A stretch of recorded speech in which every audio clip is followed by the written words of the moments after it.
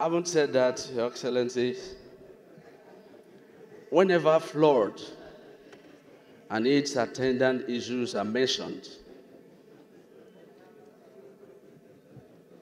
it dawned on me by way of where I come from.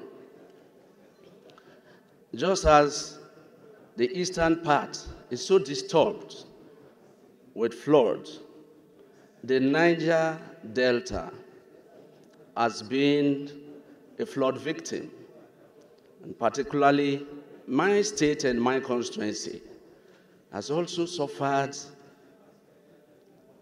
so much about flood. But most of the times, and year after year, these motions are moved. Even before we came, or before we come here, motions have been moved. And government after government have made promises here and there. But not much is seen.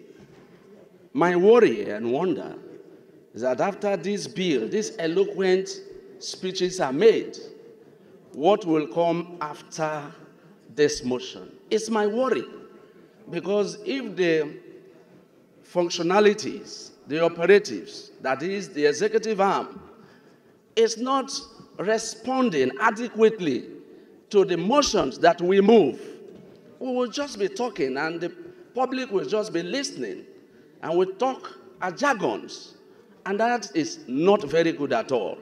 And so, Mr. President, I thought administration is supposed to identify problems and finding means to solving those problems. That is what administration stands for. But we are seeing it in the other form. Although by your explanations and by your callings and by your manifestos, there is a renewed hope. And that is why I'm even standing up to talk. That with this renewed hope, I believe, Mr. President, things will be done better. Because the people of Bisani are asking me, now, where are we going to after now? The people of Yenagoa are asking me, when the flood eventually take over everywhere, what shall we do? And that is why I have to stand up to ask this question. Are you prepared, please, Mr. President, and our country to respond to the needs of our people who are suffering? Because the people of Bisani are supposed to be taking away that environment before the flood starts. People have started packing. And that is the worry we have year after year.